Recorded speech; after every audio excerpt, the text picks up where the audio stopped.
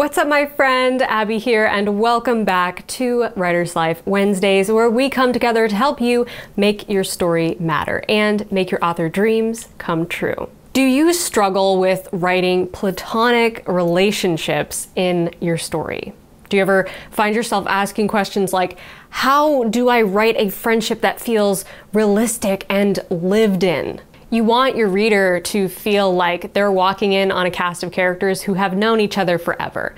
And it has that lived-in feeling of like, we just showed up, but the characters have been here for a long time and they already have built layers of conflict with each other and layers of relationships, whether those relationships are between parents or friends or siblings or teachers or their boss or their bully or their ex-friend. That's why in today's video we are exploring 6 powerful ways to make your characters' platonic relationships shine so that your story will be more genuine, relatable, and memorable. Why does your story matter? Good question. What if I told you that there's a science behind every great story? I don't just teach you how to write. I teach you how to change the world with your story and make your author dreams come true. Okay, first things first, what you're going to want to do is describe your main character's relationship with this other character in a few words. So this is where I always start with plotting my character relationships, is I first figure out what is this other character to the main character? Because the main character is the most important person in the story. They are the measuring device that we use to measure the importance of everything that's going to happen in the story. So, that being said, they are the point of reference for figuring out what these relationships in the story mean. So you can start this process with any of your side characters that you want to start with, but I would recommend starting with the most important side character if you can name one, and starting by figuring out what is their relationship to the main character, why do they matter, where have they been in the past. If you want to start sketching some backstory, feel free to do that, but we're going to dive deeper into that throughout this process. So for now, you can just keep it short and sweet. Just quickly describe to yourself what this other character means to the protagonist. Also, while you're doing this exercise, I find it can be helpful to use example stories. So if you're writing a relationship dynamic that kind of reminds you of a relationship you've seen in a book, movie, TV show before, you can reference that in your own mind and in your own notes to yourself so that you can gain inspiration from the different ingredients and chemistry that goes into making that particular relationship that you like so much, what makes it dynamic. Number 2, what are some points of conflict in the relationship? Conflict, as we all know, is the heart and soul of a story. So, how do these two characters have conflict together? How do they clash in different ways? How do they balance each other and contrast each other? At this point, you can look at your different character profiles for your characters and see some of their beliefs and internal conflicts and their desires and personality types. And looking at your characters' differences will help you to identify some of those points of conflict where maybe one of them believes something really strongly that the other character disagrees with. Or perhaps they've had conflicts in the past that have turned into arguments and debates and feuds that went on into the future. And now these two characters always clash over this one topic or this one belief that they both cannot agree on. This will be different for every story and every character, so take your time and really think about it. How do these two characters have conflict together? Because this is going to springboard all the conflict they're going to have in the book. Whether they're setting aside their past differences to face a new challenge, or they're confronting their past differences to get through those differences and come out the other side with a new understanding of each other. Number 3, what do they agree on and what do they disagree on? Just like with the conflict, we have to find similarities as well, because we have to find those points where the characters have camaraderie, they have commonalities with each other. Even two characters who seem like they are polar opposites will have things in common. And a lot of times it's those things that help them to navigate the story together, help them to get along, whether they are friends or foes. A lot of times this is really fun with sibling dynamics. So one of my favorite types of platonic relationships to write is siblings, particularly brothers. And I really love the dynamic of knowing somebody so well that you have these common things with them that you do fundamentally agree on, but you also are very different from them in that you have constant conflict on like a daily basis in small ways, but you always overcome that conflict because of the deeper connection you have with this person, because you have a relationship that is stronger than the petty disagreements. So figure out what your characters agree on, what they disagree on, and use those elements to add more nuanced layers of conflict to your story. Before we continue to point number 4, I just want to interrupt myself quickly to tell you guys that I'm going to be hosting a special live training this weekend, diving even deeper into this topic. So in this video, I'm just sharing some quick and dirty tips, ways that you can make your reader more emotionally invested in the relationships in your story. But if you want to dive even deeper into this topic and take your story to the next level, this live training is for you. Whether you're writing parent-child dynamics, or friends, or siblings, or brothers in arms, or even enemies, I've got you covered. In this live training, you will learn the science-based principles behind writing believable and dynamic character relationships, conflict-building prompts for every relationship in your story, parents, friends, mentors, siblings, enemies, and more. The ultimate platonic relationship mind map, customizable for your cast of characters. How to mine your character's backstory for relationship building gold. Conflict ideas to leverage new plots and challenges for your characters to overcome.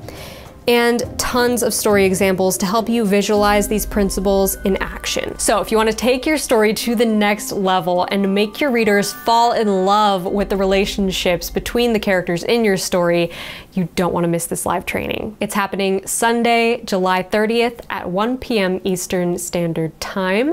And if you can't make it to the live stream, don't worry, you will have access to watch the replay as many times as you want. Also, when you sign up, you get access to all my previous live trainings. So that's over a dozen live trainings, all diving deep into writing and publishing topics. Truly a vault of literary gold in the live training pass level of my Patreon. So click the link below to get access right now and watch the live training upcoming this Sunday on writing platonic relationships. I think you'll love it.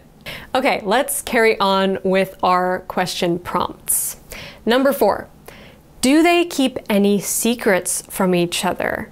If so, what and why? Secrets can be a really powerful tool in storytelling, especially when it comes to creating strong relationships. What we decide not to tell someone, or decide to tell someone and only that one person, says a lot about our relationship with them, and it says a lot about the character's progression on their journey.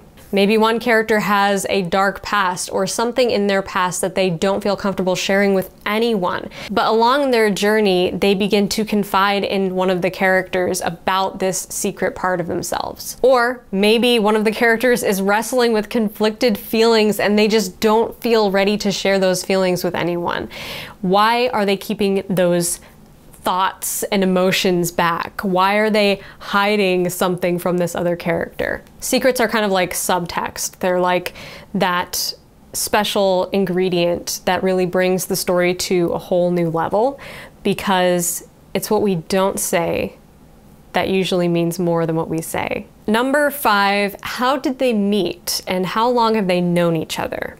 Okay, now we're getting into the backstory element of this. If you want to write the backstory before any of these prompts, that's totally up to you. But if you haven't written any backstory yet, I urge you to take a peek into these characters' pasts together and see if you can find some foundations to their relationship? Did they get off to a rocky start, or did they become fast friends? Have they always known each other? Have they known each other since childhood, or did they meet as adults? How was that first meeting for them? What was it like? What were their first impressions of each other? Relationship backstory is like a super tool in your writerly tool belt, because when you are writing the present moment of these characters and their relationship, we can reference things that happened in the past that the reader didn't see but is seeing now through the lens of our characters' perceptions and their memories and how they perceived the past. It's even more powerful than seeing something objectively,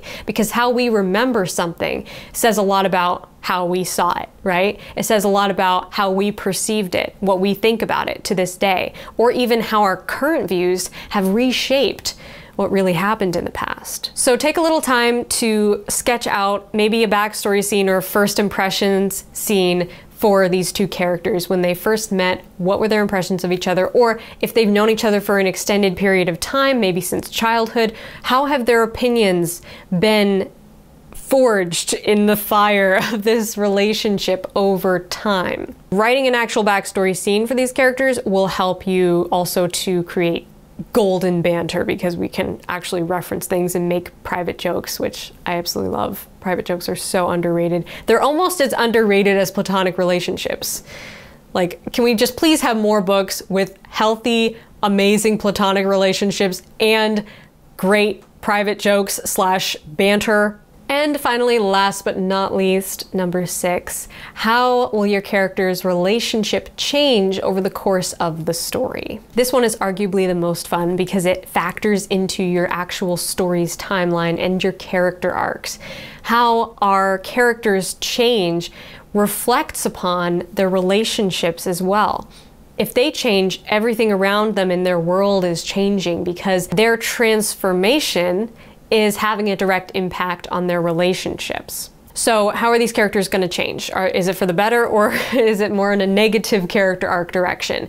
Are they going to drift apart or come closer together? Is their conflict going to come to a head, or are they going to avoid their conflicts or overcome their conflicts, set aside the past, maybe set aside their differences in order to complete a challenge together? How is that going to change their relationship? This is one of the most important questions, I think, to ask yourself about character relationships, and a question that I always reflect upon while I am outlining and writing any story. Looking at the characters at the beginning of the story versus the characters at the end, and how their relationships have changed. This is a really beautiful, subtle way to incorporate theme and message into your story without being preachy or overly pushy with your theme, because relationships evolve naturally, and if they are well written in a story, they should feel natural. And we can look at the relationship at the end of the story and reflect upon how much it has changed since the beginning,